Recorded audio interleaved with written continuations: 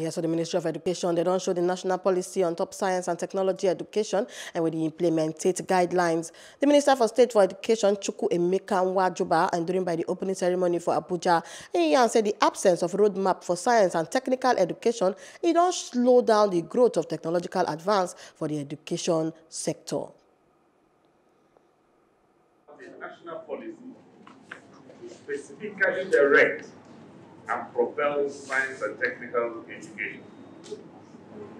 Given the critical importance of science and the acquisition of technical and vocational skills as tools for driving national growth and development, the absence of a roadmap for science and technical education has slowed down the pace of Nigeria's quest for technological advancement. It is therefore heartwarming that this anomaly is being addressed with the approval granted by the National Council of Education with national policy on science and technology education, which is now in our hands.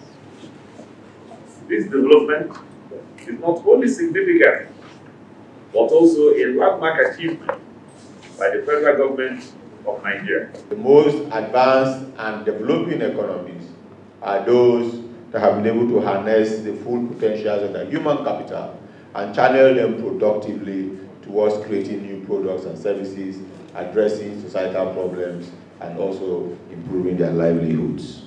Hello, hope you enjoyed the news. Please do subscribe to our YouTube channel and don't forget to hit the notification button so you get notified about fresh news updates.